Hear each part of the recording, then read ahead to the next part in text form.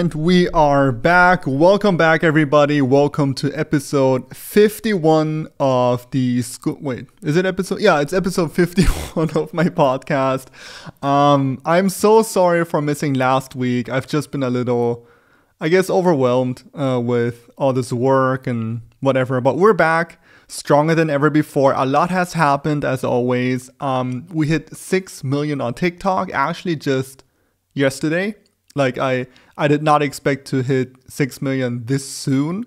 So when I woke up and saw we were at 6 million, that was a big surprise. So thank you so much to everybody who's following me. Thank you to everybody who likes my videos, who watches them, who bears with my sussiness, because I am a sussy baka. But yeah, thank you so much. It really means so much. I've always just wanted to make videos to make people smile. The fact that I get to make videos for 6 million people now is insane. It's hard to comprehend what that actually means. Like if I was to imagine 6 million people actually like sitting there and like watching me do something, that would be extremely overwhelming. But thank you so much. It really means a lot. Also, we are closing in on 500K on Instagram, which is also crazy. Instagram, like I never really understood Instagram that much. I never used Instagram before. I've just started using Instagram more and more, like honestly, since January, I think. That's when I really started using Instagram more and more. And yeah, it's crazy. It's crazy that so many people are following me. I try my best to come up with like new stuff to like shoot pictures for you. So thank you so much for that as well. Also, if you're wondering what I'm wearing right now, wait, let me stand up for a second. Here you go. This is actually part of my merchandise collection. If you want to check out this swaggy and drippy merch, it's all available on KingChris.com. We have like hoodies, sweatshirts, t-shirts, in like all different colors. I'm wearing the Land of Drip hoodie in pink, in L at the moment. But we have so much more. And we ship internationally, to everybody wondering. So go and check it out if you like it. There's a link down in the description below. It's on KingChris.com. That is my website. All right, let's move on. So, for everybody who doesn't know, we like on my Instagram channel, I have this thing. It's a tournament. We do like a new tournament every month. This month we are deciding on who is the best anime waifu, the hottest anime waifu, because I feel like that is a question that just has to be answered once and for all. And who better to judge over the best anime waifu than the Swag Nation? I feel like we have such a strong community. We have built such a strong following that nobody else is really capable of, coming up with the best anime waifu besides us. And let me actually, so we have like 32 anime waifus that are competing against each other. Some of the anime waifus were like Boa Hancock, Tsunade, Nami, of course, Hinata, 02. The next two matches that are on my Instagram stories, as you're watching this right now, are going to be Elizabeth Linus and Miriam Strauss. That's one match, and the other match is going to be Liafa versus Sakura. So hop over to my Instagram stories, vote for your anime waifu, and let's get this tournament rolling. Alright, so for today's episode, because I wanted to do this more regularly, we're going to do a Q&A where you can ask me whatever questions you want.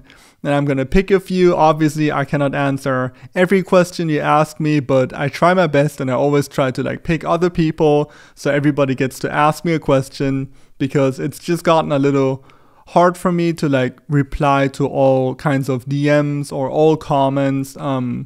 They all mean everything to me, and I really try my best to get to everybody, but it just gets hard at times. So I want to do more and more Q&As to give you a chance to actually like talk to me and ask me a question. The first question comes in from Merck. Merc, who actually does the outro song right here. He's like a really talented rapper, so go and check him out. There's a link to all his socials in the description as well. And his question is, would you rather know if there's aliens in space or sea monsters underwater?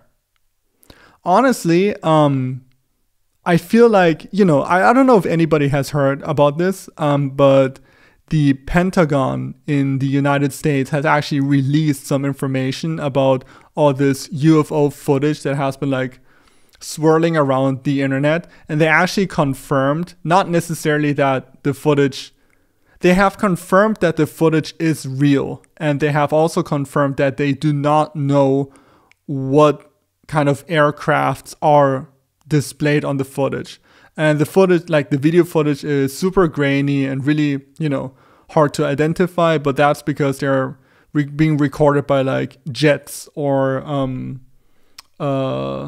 what was the other thing? Like ships with like ultra high speed cameras. So they're not really able to like capture them like in detail. But what you can see is that these weird little aircrafts, and they're really small also, like these little aircrafts just move around without acceleration or deceleration. They're just here and one, like up there in one moment, and then they drop down like hundreds of feet in like a few seconds, and then they pop back up. So it's really, really strange. And the Pentagon has actually confirmed that they do not know what those are.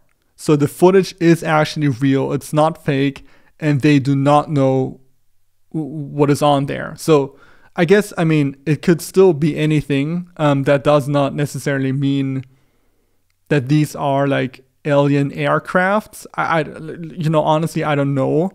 But it seems like there is some stuff out there in space that we just, obviously we don't know. But, it seems like we have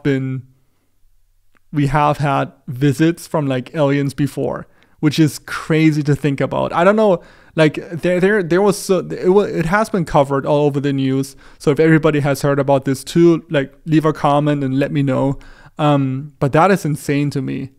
So I'm like really curious about what else is going to happen. But what would be crazy is that during my lifetime, if we actually get to like see an alien, if we, like I not necessarily meet an alien, but like see one. And the fact that we apparently have been visited by aliens before also means that, these aliens, they don't necessarily see us as a threat. Like otherwise they would have probably attacked us by now. They're probably just curious. I don't know. It's so crazy, right? I don't know not enough about it to talk about it, but like to answer your question, I feel like we already know that there are aliens, so I'm gonna pick that one because that's super interesting. And about sea monsters, there's definitely stuff under sea that has not been discovered yet. But I'm more interested in what is out there in space rather than underwater. I don't know. That's just me. The next question is from Shan Bag. What changes has anime brought to your life? Oh my, so much. Anime has kind of become my life by now. But before I used to make videos on TikTok that were all anime related. I started watching anime. I started watching Naruto and One Piece when I was like 9 or 10 years old, and it has really, especially Naruto. Growing up, I had trouble like fitting in. I had trouble finding friends because I had to move cities, and it was always really tough for me. So like seeing Naruto as the main character going through the same struggles, it just gave me, I don't know, it just made me feel better. It made me feel better to know that there was somebody else out there, even fictional, that was going through the same struggles, and that he was not willing to back down. He was still confident in who he was, and he was not going to give up on his dream. And that really inspired me a lot, and it has carried me through my childhood through my teenage years.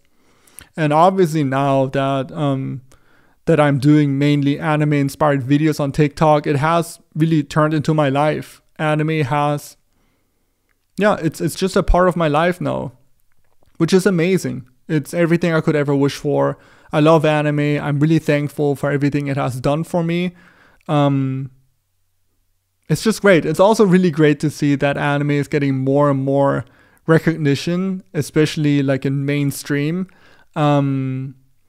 It's, liking anime and watching anime is not, it's not nerdy anymore. It used to be really weird if you were into anime and you were always kind of hiding it.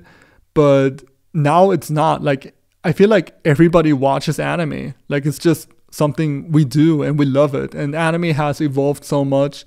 It has really evolved from just being like the big three into so many different ones that are truly amazing. Like, just look at the top grossing TV shows. It's like there's so many anime up there. I mean, obviously Attack on Titan is way up there.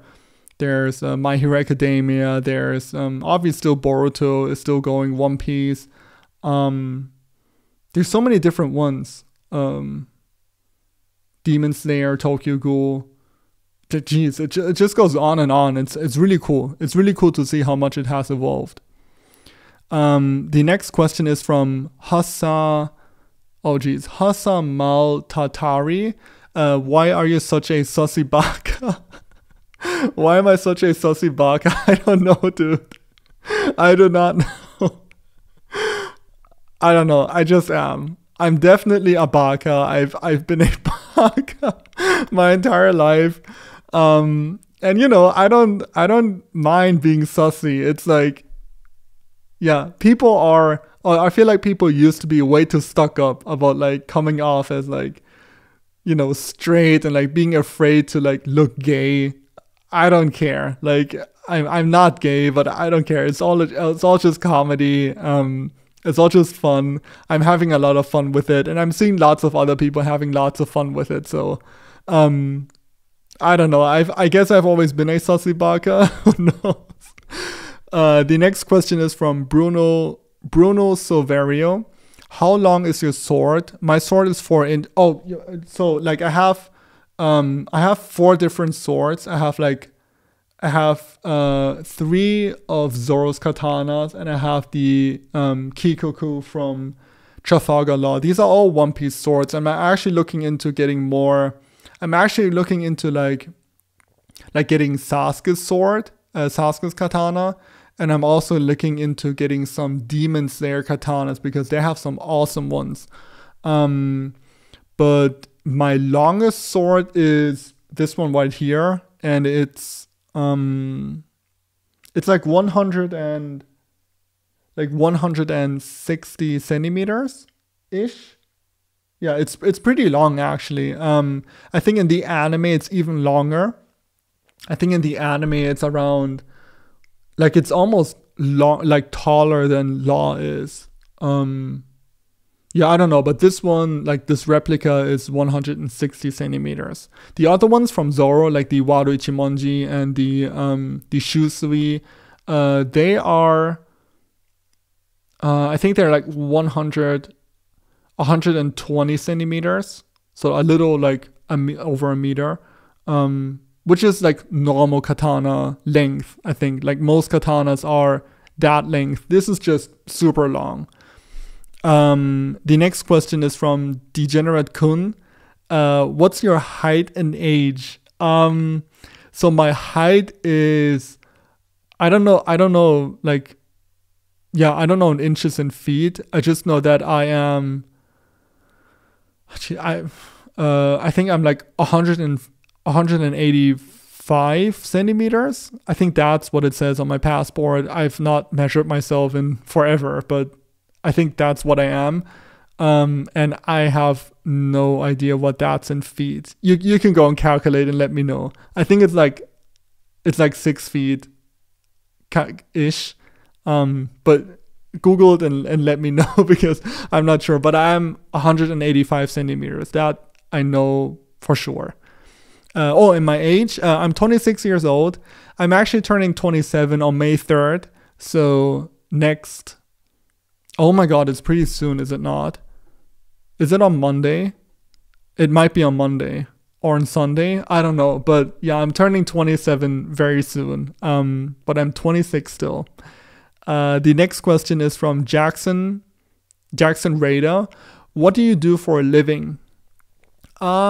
This right here. So I used to work different jobs before I decided to do TikTok and my other platforms full time.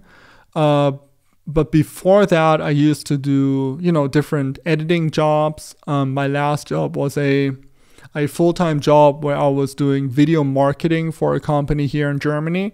But right now I have been able to transition to this, like doing this full time, which is amazing. This is what I've always wanted to do. It's not less work, it's actually much more work, but I'm really passionate about it. I feel like that's what I've always wanted to do, and I'm willing to like stay up until 1, 2 a.m. to edit for you, just because it's so much fun to me. So I feel really fortunate to be able to do this, and I'm constantly trying to improve. The next question is from Nathan. Why are you so damn cute? No matter how cute you think I am, I'm not as cute as you are, Nathan. The next question is from Seth Robert. Do you have a scar on your lip yet from biting it so much? Actually, no, I don't. But like during the height of like doing all these swag and sus videos, which was probably around like 3 weeks ago ish, or like a month ago, I was biting my lips so much, and that was when it was still kind of cold here in Germany. So my lip actually, like, it genuinely hurt, because I'm obviously not going to be able to, when I film, I'm not going to be able to like do everything in one take. So I had to bite my lips several times per take, per video, and I was like doing 3 videos a day. So I was biting my lip a lot. And actually, when you watch my videos closely, like from a month ago, when I was doing all these swag videos, if you look on my lip, you can actually see like teeth marks on my lip, because I was biting it just like a few seconds before. So I was biting it a lot, but no, I do not have a scar yet. The next question is from Muhammad. Where did you get Zoro's swords from? Zoro's swords from. Jeez, that's like a tongue twister. I get all my katanas, including this one, from otakuninjaheroes.com. And I live in Germany, and I believe they are based in like Belgium or the Netherlands. I'm not entirely sure, but they are EU based. So if you're listening to this from like America or like a different continent, I'm not sure how shipping works to your country. But that is where I get mine from. It's from otakuninjaheroes.com.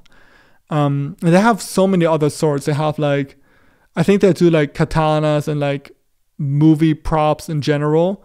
So they have all kinds of swords from One Piece. They have swords from Naruto, Demon Slayer. What else do they have? They have swords from like different movies. So like Kill Bill, for example. They even have like magic wands from Harry Potter. And they have like different props as well. Like not just swords, but like guns and weapons. They even have like Thor's Infinity Gauntlet, which is like $280, I think. I'm not gonna buy it, but they have that as well. So it's a really cool website. Go and check them out, otakuninjaheroes.com. The next question is from YF. Are you enjoying making these clips? Yeah, 100%. I really am. I've been editing videos since I was 15. And back then I was just making videos for my friends, just because I wanted to make them smile. And it was always amazing to me to like have an idea in my head and then be able to like turn it into reality. That was always fascinating to me, and it's something I've always wanted to do. So after I graduated from high school, I went into studying film because I just wanted to follow that passion. And, you know, that passion has really carried me until where I am right now. And, you know, it's not always easy, especially doing this full time. You have to come up with new ideas every single day. And sometimes I'm sitting here editing until like 2, 3 a.m. And then I have to get up obviously in the morning again to like shoot and film and whatever. So it's tough. I think if your heart and your passion is not really in it, then you're not going to be able to be successful in the long term, because, you know, in the end, no matter how passionate I am about this, it's work, like regardless. No matter how passionate you are about anything, it could be painting, sports, music. At some point, you're going to hit adversity. If you want to follow that passion, you're going to hit like a setback. You're going to feel stressed. You're going to feel burnt out. You're not going to feel very creative. And, you know, those are really the times where your passion is going to carry you forward and it's going to show you a way. Obviously, you know, breaks are important. Taking care of your mental health is very important. But your passion is really something that will, you know, it'll push you further than other people could go, just because it is so important to you.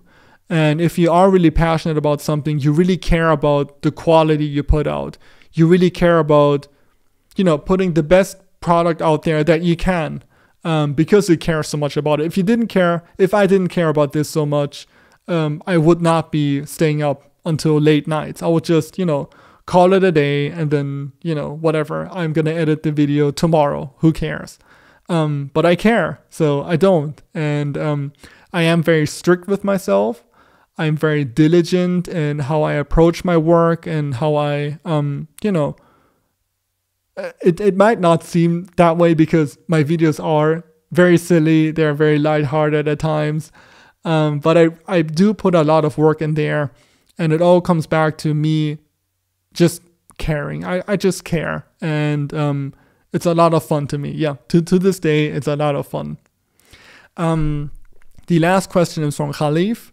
Are you gay? No, I'm not, unless you are. Okay, well, that concludes today's episode. I hope everybody. Wait, what did I want to say? Yeah, I'm gonna try to be more. I'm gonna try to be more diligent with my podcasts. You know, I want to be able to like put out an episode every single week. So next Friday you can expect another episode. It's just been a little tough for me these past weeks, I guess. Just because of the workload and. Yeah, it's just gotten a lot. And yeah, so I apologize for not being the most consistent with my episodes. You know, I remember the last episode I put out, it was also late. And then last week I was not able to put out an episode at all. So I'm going to be more consistent.